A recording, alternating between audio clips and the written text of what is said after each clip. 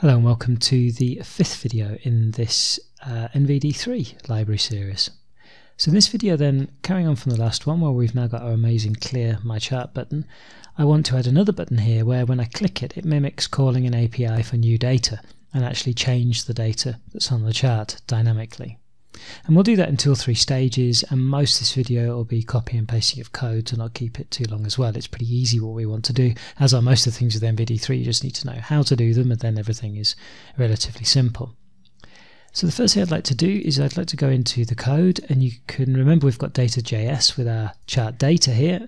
We're going to keep chart data, but it's going to change a little bit because the section with our values we're now going to generate dynamically rather than have it hard-coded here. Just before we do that, I'm going to chop all of the objects in the values list but one off, and just go back into my interface and do refresh and check it's working. With 1 bar it is, and we'll just keep that now just to remind ourselves of the format we actually want.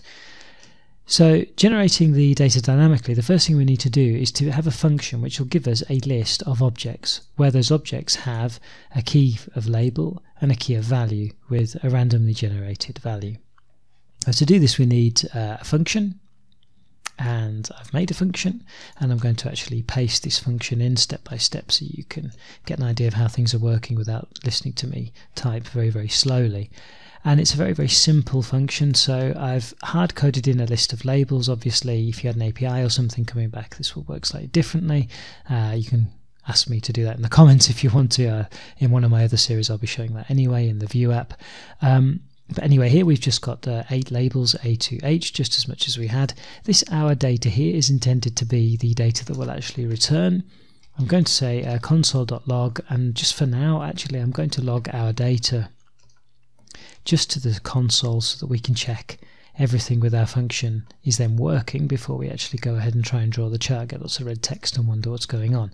So how am I going to create our data? Very simple. I'm going to loop each one of these labels, and for each loop I do I'm going to add an object to this list where the label key will be the label, and I'll generate under the value key a random value. Relatively simple basic stuff. So just in here then a new loop. So every one of the labels, and for each loop just add the label and add a random value between -50 and 50 in this case, so we get a varied looking graph. And the last thing we do down down the bottom here then is just log this to the console. The only thing I want to do is actually call this get values. Now at the moment inside our app, every time I click load chart I call the draw chart. So what I can do then is I can just temporarily, because we don't need it later on, but is at the top of the draw chart function, I'm just going to call get values so that when I click draw chart a few times we can see what kind of values are coming out. So let's refresh this, and I'm just going to hit load chart, and here you can see we've got some data, A to H and a spread of values. Let's do it again, we get some more data, A to H and a different spread of values. So we can be satisfied that every time we want we can get ourselves a new set of random values or data for our graph. So that's the first step over with then. The next step then is we actually want to show that data and not the data that we've got hard-coded at the top of data.js. So the first thing I'm going to do then is add in another function that I'm going to call refresh chart data.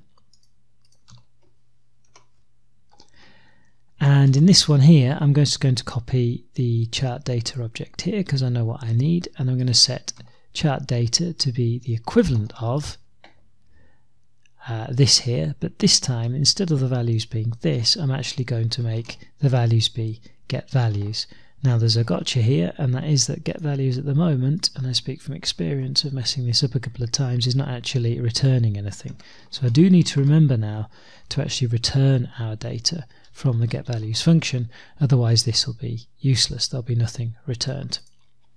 So now if we have a look, every time I call refresh chart data will have a new set of values set as its values, and at the top here I'm just going to remove what I was originally doing with chart data and just leave it empty. Now of course if I run the app I'll get an error, and the reason I'll get an error is because if I try to draw a chart data is actually empty, and maybe calling get values from inside here when I go to draw, but chart data itself is never being filled, or the values are never being created, because I never call refresh chart data.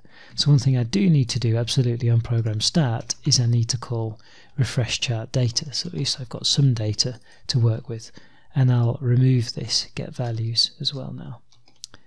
So all being well, I should be able to go back to the web app, do a refresh, have some data loaded, looks like we have, and then just click on load chart, and you can see that we get our data here.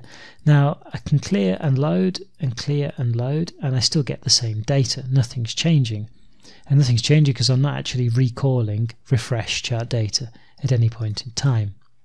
So let's change that now. Let's create ourselves a new button, and the action of that button will be to refresh chart data. So let's do that here then, and we'll call this one refresh data, btn refresh data, like so. And now just back into index.html, let's call refresh data, this button here, and I've forgotten what I've called this one. Just go back here, btn refresh data. And that should now have hooked us up that we have a third button, and anytime we click that button we call refresh chart data. We won't redraw the chart. We could also put draw chart, so we also redraw the chart automatically whenever the data is refreshed here. Depends how you want to do it. I'll leave everything separated. But now when we refresh it, we'll get a new list of data values to have a look at. So let's see how that looks then inside the application. I'll just refresh. We have our button, which is always good. I refresh the data and you can see that it's working. We're getting some new data each time. And now let's load the chart. Click refresh data, click load chart, and now you can see that the chart is actually changing. It's not so nice having to click load chart each time. Let's just go back into the code here and actually add on draw chart straight underneath refresh chart data as well, so things look a little bit more dynamic on the site. Not that it's a particularly magnificent app anyway, but let's go to load chart, and now if I click refresh data, each time I do, you can see the chart changing itself and its form with the new data that's being created. Alright, then that's it for this video. Really simple stuff, as is everything with Nvd3. It's a wonderful library. It's just a question usually knowing of where to look for something or how to do it. I hope you enjoyed the video, and any questions, pop me a comment. Otherwise, see you in the next one.